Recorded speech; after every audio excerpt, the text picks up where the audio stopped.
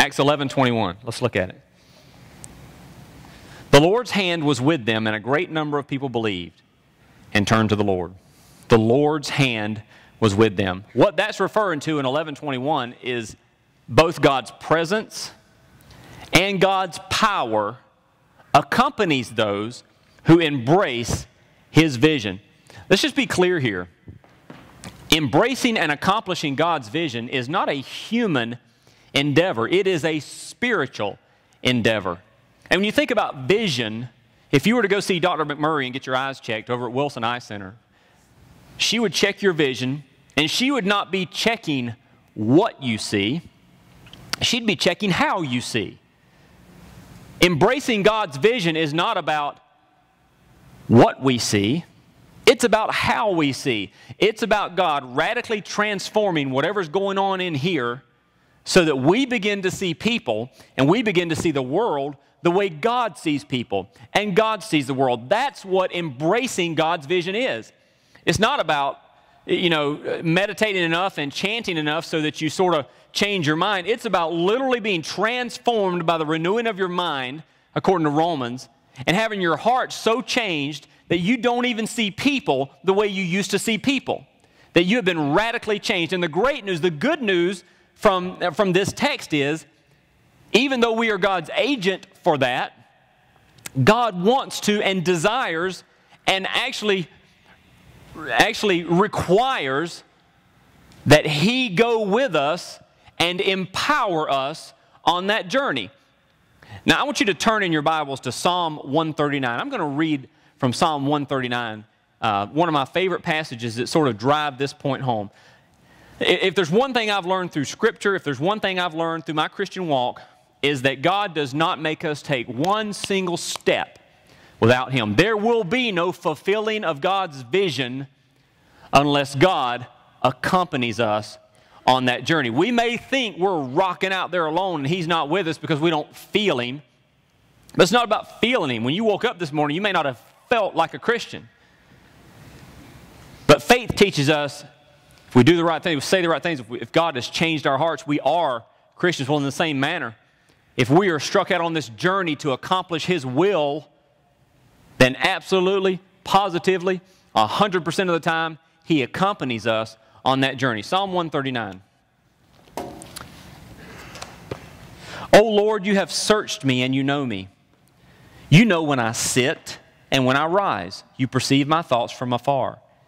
You discern my going out and my lying down. You are familiar with all my ways.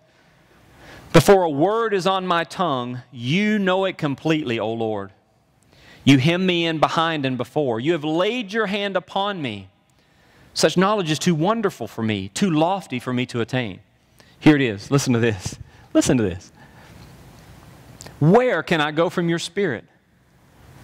Where can I flee from your presence? If I ascend into heaven, you're there. If I make my bed in the depths, you are there. If I rise on the wings of the dawn, and if I settle on the far side of the sea, even there your hand will guide me, and your right hand will hold me fast. If I say, surely the darkness will hide me, and the light become night around me, even the darkness will not be dark to you. The night will shine like the day, for darkness is as light to you. For you created my inmost being. You knit me together in my mother's womb. I praise you because I am fearfully and wonderfully made. Your works are wonderful. I know that full well. My frame was not hidden from you when I was made in the secret place. When I was woven together in the depths of the earth, your eyes saw my unformed body. All the days ordained for me were written in your book before one of them came to be. How precious to me are your thoughts, O God. How vast is the sum of them. Were I to count them, they would outnumber the grains of sand. When I am awake, I am still with you. If only you would slay the wicked, O God. Away from me, you bloodthirsty men. They speak of you with evil intent. Your adversaries misuse your name. Do I not hate those who hate you, O Lord, and abhor those who rise up against you? Have nothing but hatred for them. I count them my enemies. Search me, O God, and know my heart. Test me and know my anxious thoughts. See if there is any offensive way in me, and lead me in the way everlasting. Where can I go from your Spirit? Where can I flee from your presence? If I ascend into heaven, you're there. If I descend into hell, you're there. If I take the wings of the morning and dwell in the uttermost parts of the sea, even there your hand will guide me. Let me ask you something. How does that make you feel? How does it make you feel knowing that you couldn't, if you wanted to, outrun God? How does it make you feel knowing that you couldn't get away from God if you tried? How does it make you feel knowing that if you embrace God's vision, it would be absolutely impossible for that vision to be realized and fully embraced unless He went with you? Because you can't get away from God. How does it make you feel knowing that His presence is with you forever, wherever you go? How does it make you feel knowing that if you were to go outside and get in your car and drive 268 miles to Titusville, Florida, and go to the Kennedy Space Center, that when you got there, God would be there? How does it make you feel knowing that if you were to get on the space shuttle out there and you were to take off and you were to go 238,457 miles to the moon, when you got there, God would be there waiting on you? How does it make you feel knowing that if you were to leave the moon and you were to travel 24 million miles all the way to the planet Venus, when you got there, God would be there? If you were to leave Venus and you were to travel another 26 million miles to Mars, when you got there, you would see there definitely is life on Mars, because when you got there, God would be there waiting on you.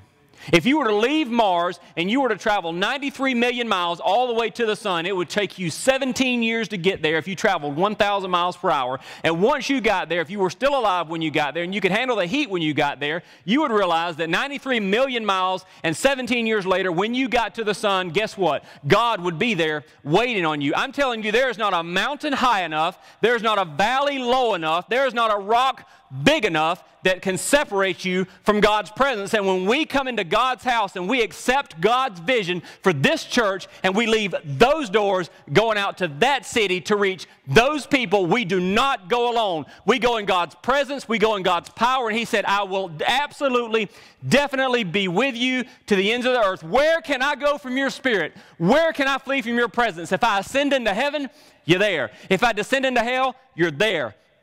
If I take the wings of the morning and I dwell in the uttermost parts of the sea, even there your hand will guide me. So if He will take us to heaven, if He'll take us to the depths, if He'll be with us wherever we go, let me tell you something. If we embrace God's vision for CrossPointe Church, then what happens with us is we go out those doors in His presence and His power to accomplish His vision. And that's the truth.